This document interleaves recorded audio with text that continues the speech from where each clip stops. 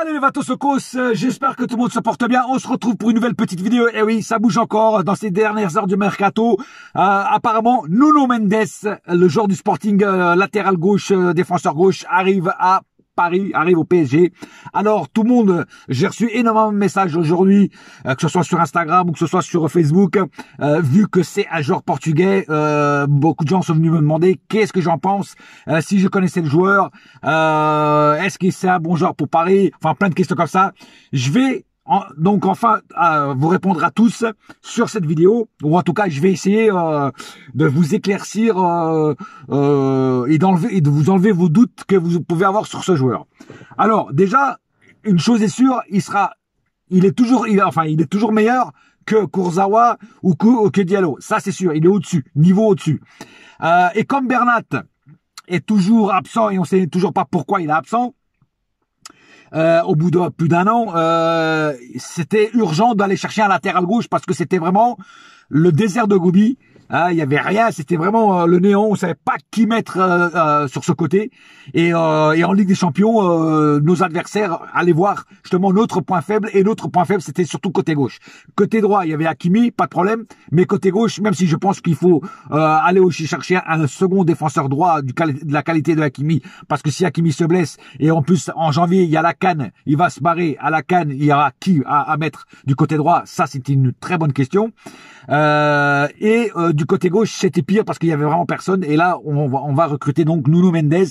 Et qu'est-ce que je pense de Nuno Mendes? Alors, Nuno Mendes, c'est un joueur du Sporting, un joueur très jeune, je voulais dire. Il a seulement 19 ans, voilà. Il est en pleine progression. Il y en a qui disent que dans quelques ans, ça sera un des meilleurs à son poste. Ce que je veux bien croire, parce que moi j'ai vu quelques matchs du Sporting, surtout quand le Sporting joue contre Benfica, parce que moi, comme vous savez, ou comme beaucoup le savent, le club que je préfère ici au Portugal, c'est le Benfica de Lisbonne. Donc je regardais souvent les matchs quand il y avait les classicos Benfica Sporting, et donc je voyais Nuno Mendes jouer. Et qu'est-ce que je peux dire sur ce joueur? Je dis que c'est un joueur très talentueux, et comme on a besoin absolument d'un latéral gauche, je pense qu'il va faire l'affaire pour ce poste-là. Alors, les points forts de ce joueur, très rapide. C'est un joueur qui est très très rapide, qui peut te faire des pointes de vitesse très rapides. Pas aussi rapide peut-être que Mbappé, mais très rapide quand même. Gros volume de jeu, voilà, il a vraiment un énorme volume de jeu. Il a une vision énorme du jeu, donc c'est un très bon point. Réplique bien dans l'axe, voilà, c'est un joueur qui dans l'axe fait des bonnes choses. Plutôt bon en face to face, en 1 contre 1, voilà. Défensivement et physiquement très fort, voilà.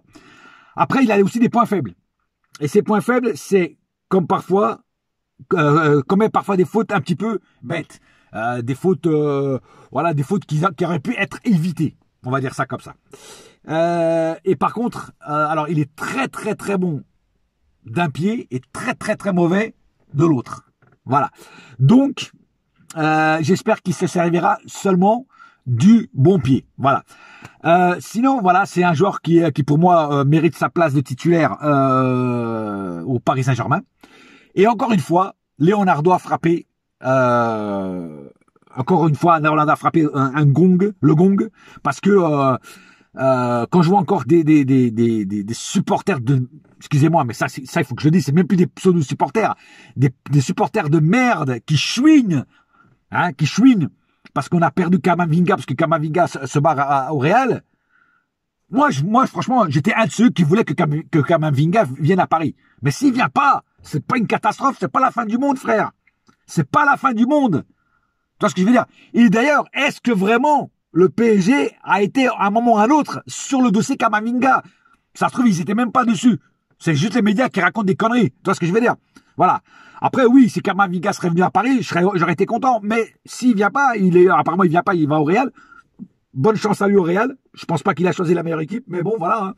Après, je te dis franchement, c'est pas une perte. Et quand je vois certains pseudo-supporters qui chouinent, oh, il n'a pas eu Kamavinga, Leonardo, démission. Leonardo, démission, frère, avec le mercato qui t'a fait. Comment tu peux dire démission, frère? Mais change de club. Va supporter le FC Ratatouille et ferme ta gueule. Putain, sans déconner. Comment tu peux dire que le mercato est raté, frère? Quand tu ramènes des Sergio Ramos, des Messi, des Wijnaldum, des Hakimi, des Donnarumma, et en plus gratuit. Comment tu peux dire ça? Comment? C'est lamentable. Franchement, vous n'avez pas connu les allées galères du PSG, certains, sans déconner, parce que là, vous aurez pu chouiner, là. Les colonies capitales et tout ça, là, vous aurez pu chouiner. Parce que là, c'était catastrophique, frère. Mais, c'est quoi, il y a des gens qui méritent même pas de porter des maillots du Paris Saint-Germain, tellement ils sont nazes. Ils sont que dans la critique. Que dans la critique. Même quand tout va bien, ils sont dans la critique. Moi, je critique pas mal de joueurs quand ils jouent mal. Mais quand ils jouent bien, je le dis. J'ai critiqué Gay pendant un moment, maintenant je lui lance des fleurs. Pourquoi? Bah, tout simplement parce qu'il revient bien. Même Kerrer, là, dans le dernier débrief, j'ai dit qu'il a bien joué et qu'il fait ses matchs. Et pourtant, c'est un joueur que j'ai allumé souvent. Tu vois ce que je veux dire? Voilà, non, mais bon, il y a les supporters qui, je vous dis, qui ne méritent pas de porter les maillots du Paris Saint-Germain. Enfin bref, Nuno Mendes arrive à Paris. Très bonne chose. Dernière ligne droite des mercato. Ah, entre-temps, Pablo Sarabia s'en va et lui va rejoindre le Sporting de Lisbonne. En fait, c'est un échange plus 40 millions. Voilà. Ce qui pour moi est bien parce qu'on dégraisse et en même temps, on reçoit un nouveau joueur. Même s'il part, Pablo Sarabia, c'est pas un prêt avec option d'achat, c'est juste un prêt. Peut-être que l'année prochaine, entre-temps, il va revenir. Mais bon, entre-temps, on a un an pour le vendre. Si le Sporting est content de lui, peut-être qu'il voudra l'acheter. Voilà. Donc, c'est bien. Voilà. On se débarrasse d'un joueur qu'on n'aura pas forcément vu jouer cette année parce qu'il aura eu, si Pablo Sarabia serait resté, il n'aurait pas eu de temps de jeu. Et là, il va rejoindre un club où il aura du temps de jeu, donc c'est bien pour lui. Et on récupère un joueur, oui, à 40 millions, mais un joueur qu'on a absolument besoin à ce poste-là, qui était vraiment le désert de Gobi du Sahara, le désert, le pôle Nord. Il y avait personne, même pas les Esquimaux, frère. Tellement c'était nul à chier, les joueurs qu'on avait à ce poste-là, quoi, tu vois. Et là, on récupère un bon joueur. Alors voilà. Moi, je donne mon avis sur ce joueur. Après, je sais qu'il y en a, quand ils vont voir jouer, dès qu'il va louper un match ou deux, ouais, mais c'est quoi cette merde? C'est quoi ce genre de merde? Finalement, on a encore recruté une merde, et patati et patata. Ben oui, parce qu'il y a des gens qui jugent un joueur sur un match. Hein, rappelez-vous, Moïse Kean, il avait raté son premier match, plein de monde lui a été tombé dessus. C'est quoi ce genre de merde? Et moi, j'avais dit, les mecs, arrêtez. Vous le jugez sur un match, frère. Laissez-le atterrir. Et après, on a vu ce que ça a donné. Le mec, il a fait du sale. Tu vois? Là où Wijnaldum, pour l'instant, c'est pas au top. Mais je suis sûr certain que dès qu'il va atterrir, il va faire du sale. Tu vois ce que je veux dire? Voilà, il faut laisser le temps à certains joueurs. Il y a certains joueurs qui mettent plus de temps à s'adapter que d'autres. Voilà, il faut leur laisser le temps. Voilà, tout simplement. Et Nuno Mendes, peut-être que les premiers matchs seront pas au top. Je sais pas, hein. Moi, je dis ça se trouve, ils seront au top. Tu vois? En tout cas, comme j'ai dit, il est meilleur que Kurzawa, il est meilleur que Diallo. Ça, c'est sûr et certain. Tu vois? Moi, je dis qu'il est même du niveau, voire même mieux encore que Bernat. Mais après, il faut qu'il s'adapte à son nouveau club, à ses nouveaux collègues, nouveau championnat. Tout ça, c'est pas facile des fois. Il faut leur laisser le temps. Il y a les supporters, eux, ils laissent le temps à personne. C'est-à-dire que le mec, il arrive, il faut qu'il soit prêt tout de suite. Mais c'est pas comme ça que ça marche, les frérots. Il faut leur laisser le temps aux joueurs d'arriver. Tu vois ce que je veux dire? Voilà. En tout cas, content de cette recrue, Nuno Mendes. Encore un compatriote à moi qui arrive. Franchement, je suis content. Ça fera 2 avec Danilo. Ça faisait longtemps qu'on n'avait pas vu quelques Portugais au Paris Saint-Germain, parce que faut pas croire qu'il y a que des Brésiliens ou des Argentins dans l'histoire du Paris Saint-Germain. Il y a aussi beaucoup de Portugais qui ont joué au Paris Saint-Germain. Le premier Portugais, peut-être que beaucoup ne le savent pas, hein, c'était Humberto Coelho, le premier Portugais à avoir joué au Paris Saint-Germain, saison 75-76, si ma mémoire est bonne, voilà.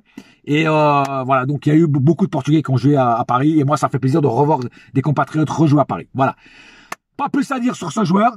En tout cas, content de sa venue, et en espérant qu'il fasse du sale. Et voilà. Ah, une petite chose avant d'arrêter cette vidéo. La dernière fois, sur mon débrief, j'ai oublié Hakimi. Alors, ça arrive à tout le monde d'oublier un joueur. C'est pas le premier que j'oublie. Hein, j'ai déjà oublié des Di Maria, des fois qui jouaient, j'ai oublié, je suis passé à côté. Là, j'ai oublié Hakimi. Alors, il y en a plein qui me sont tombés dessus. Ouais, mais t'as oublié Hakimi. Alors, il y en a qui sont venus me parler avec respect. Et puis, t'as des autres trous du cul qui sont venus me parler avec en m'insultant. Voilà. Ouais, comment t'as pu oublier Hakimi, fils de voilà. Et, calmez-vous, mes amis marocains. Calmez-vous. Je l'ai oublié. C'est pas parce que je l'aime pas. Je l'ai oublié parce que je l'ai oublié. Et puis, il y a une chose. Si un jour il joue mal, je vais le critiquer. Donc, ça sera pas la peine de venir m'insulter parce que je vais le critiquer parce qu'il a joué mal.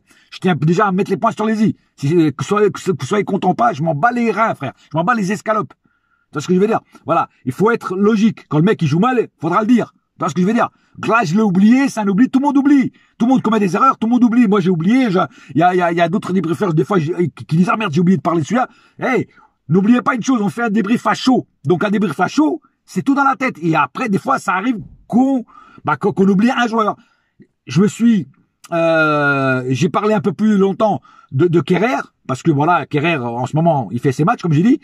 Et en parlant un peu plus de Kerrer, j'ai oublié Hakimi. Mais si je l'ai mis dans le top, dans mon titre, top Hakimi, c'est qu'il a bien joué. Sinon, je l'aurais pas mis. Tu vois ce que je veux dire? Voilà. Malgré que défensivement, il a encore quand même des trucs à régler, Hakimi. Mais, offensivement, il est au top. Voilà. Donc, je voulais remettre ce truc au point parce qu'apparemment, il y en a qui croient parce que je l'ai oublié, parce que je l'aime pas, parce que c'est un Marocain, parce que ceci, parce que cela. Arrêtez de voir du mal partout. Arrêtez de voir du racisme partout. Je suis pas du tout raciste. Il faut arrêter les conneries maintenant. Tu vois ce que je veux dire? Faut arrêter de compter les étoiles au plafond parce que là, c'est plus possible, frère. Hein, faut vous acheter un cerveau de temps en temps. Par contre, ceux-là qui sont venus me parler respectueusement, eux, je leur ai répondu respectueusement et je leur ai dit, ouais, c'est un oubli de ma part. Voilà, ça arrive à tout le monde. Bon, ceci étant dit, c'est tout pour l'instant. On se retrouve bientôt pour de nouvelles aventures. En attendant, un seul cœur, un seul club, c'est Paris ma gueule. Yes, my friend. Et la saga continue. Et bienvenue à toi, compatriote. Bienvenido au club Paris Saint-Germain. Boya!